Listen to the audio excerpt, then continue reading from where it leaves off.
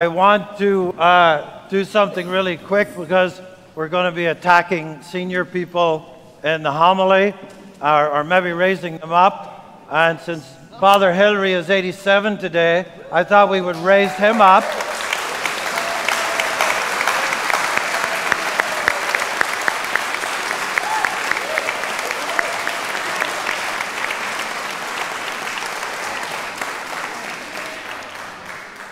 At the Council of...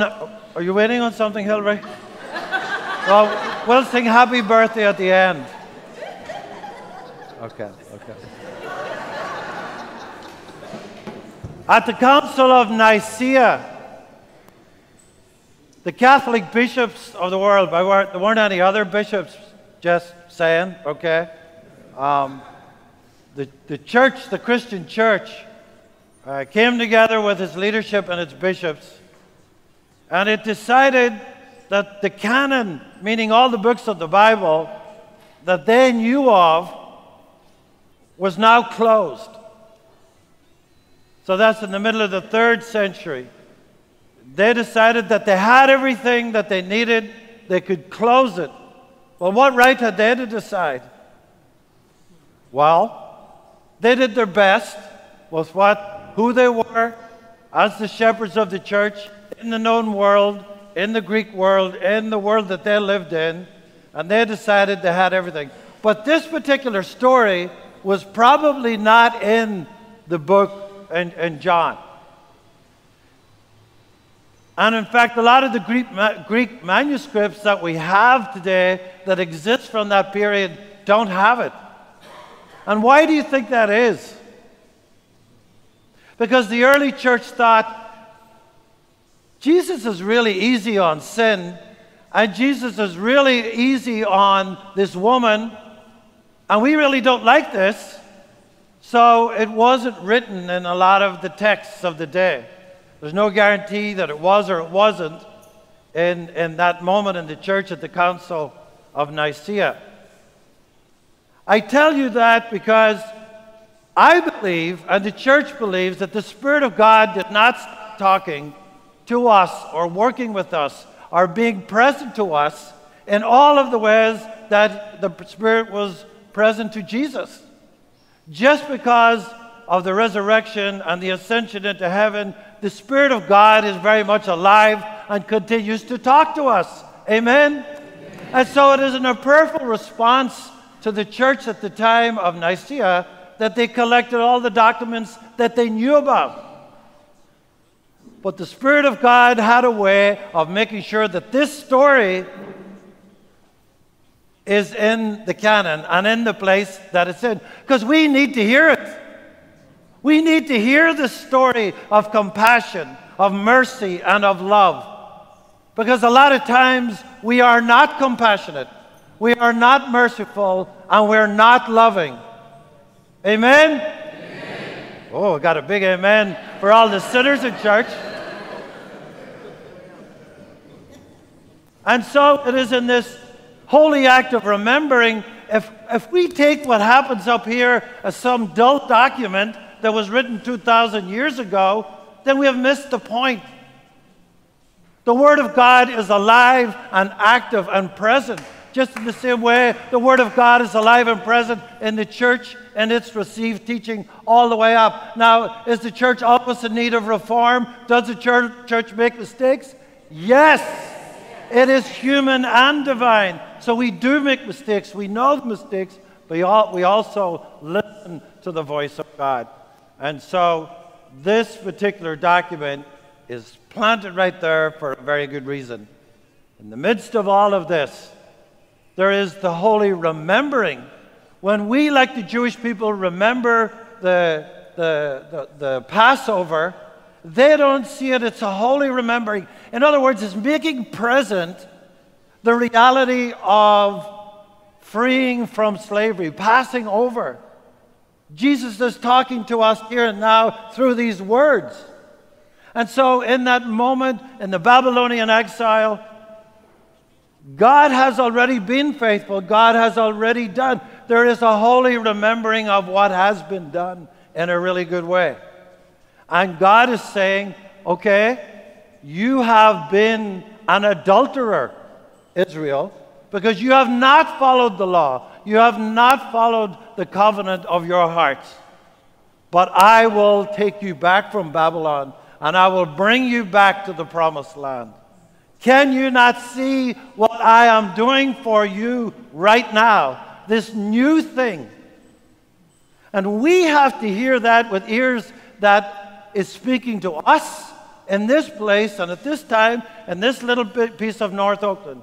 God is saying to us, can you not hear? Can you not see what I am doing for you right now? I love you. And Paul hears this in the same way. Paul's remembering, although, is difficult at best. Because Paul murdered people. Paul killed and went out to seek and kill the body of Christ.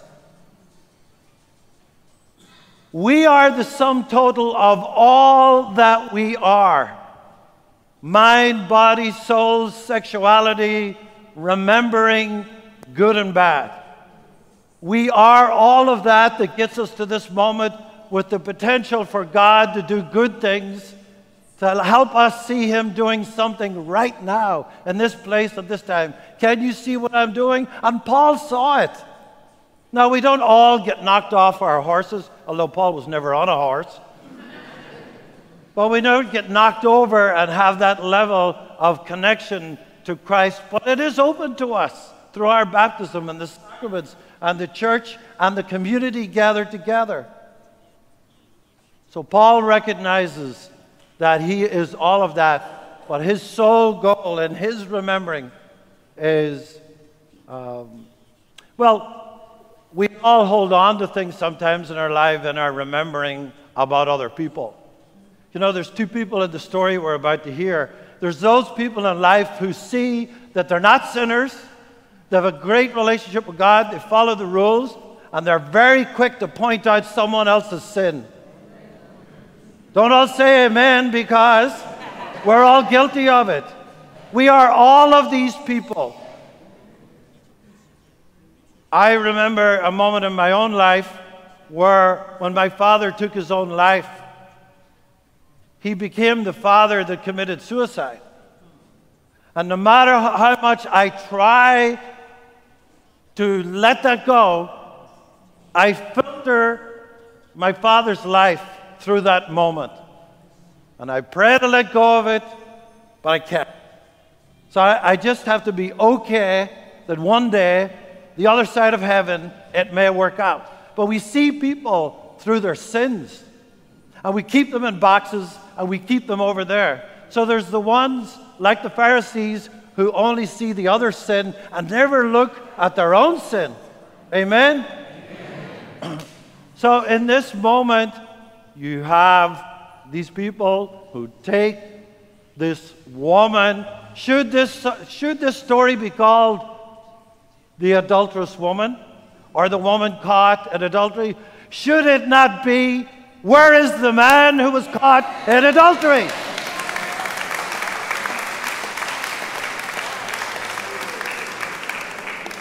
Hello, it takes two to tango.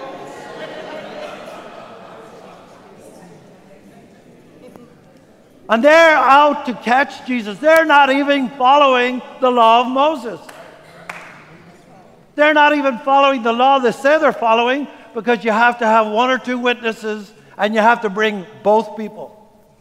They're out to trick Jesus, and if he says one way, he's for the Romans. If he says the other way, he's breaking their law.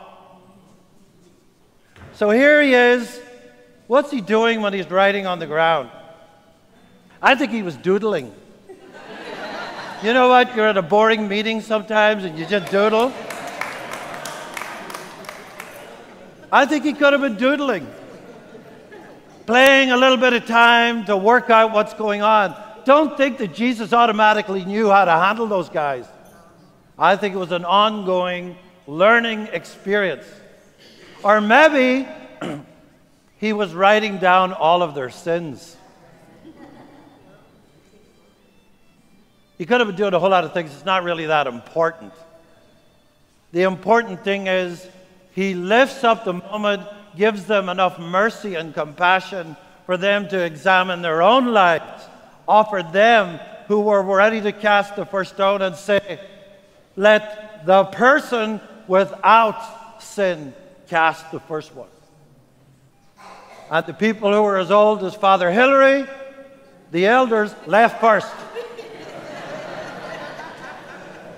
It was the seniors who left first, because the longer you live, the more you realize how life is. Yes?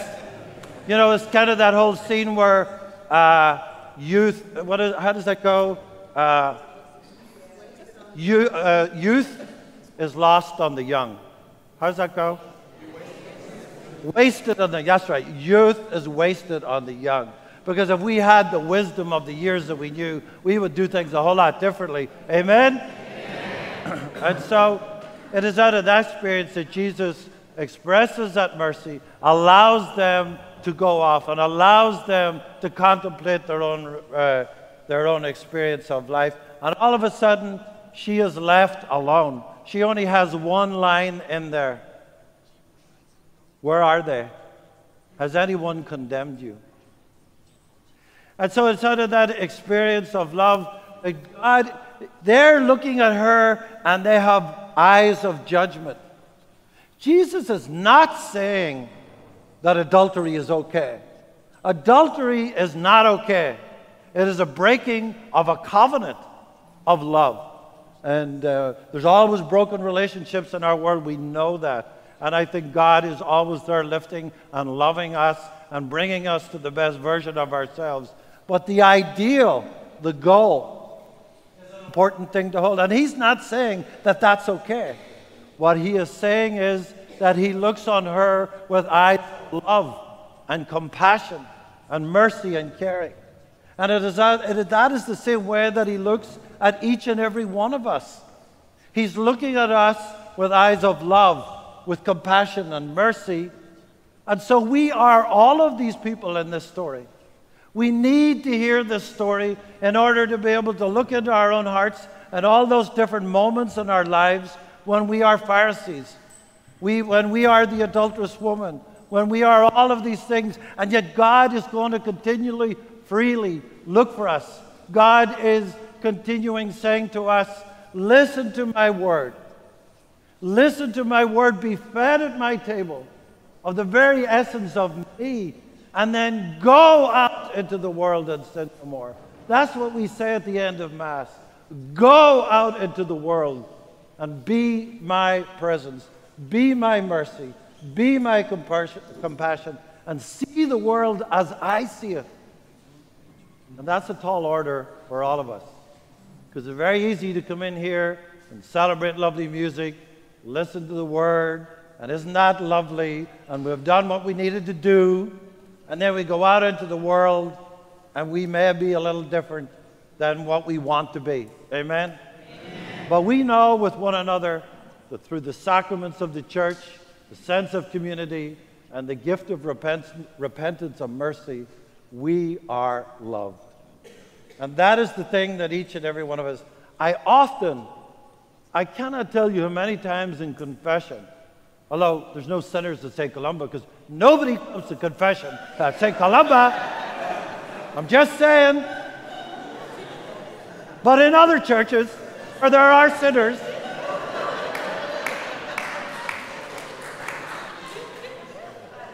I cannot tell you how often people come and tell you as a priest something they did 30 years ago. And they cannot forgive themselves. I always deal with that immediately. Or someone who's coming in with the same old thing they've said since they were 7 years old. It almost sounds like, I hit my brother, I disrespected my mom, and you're 70 years old and you're saying that? You know, we're called to grow up. We're called, if there's something going on in your life that kicks you away from being the best version of yourself, and you do it, and it's a negative thing, and it takes you away 7 times a week. You know what I tell people? Do it 6 times a week. You know, don't go back and not have a plan on how to fix it. And somebody said to me, Father, are you telling me to sin 6 times? No, what I'm telling you is the negative thing you're doing to hurt yourself, do it less. And maybe the next 6 months when you come back, another one less. And maybe you will reach perfection. We're not talking about perfection here. We're talking in the same way as that woman went off, go sin no more. We're invited to do the same. We're invited to be compassionate. We're invited to use the sacrament of reconciliation.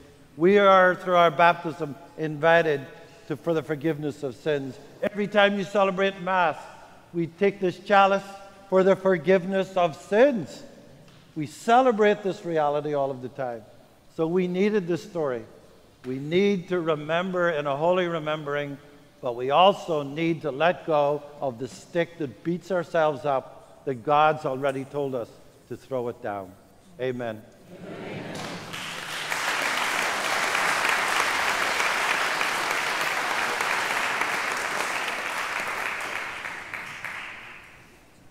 Will our elect, Sonia, Laura, please come forward with your godparents. And I ask our candidates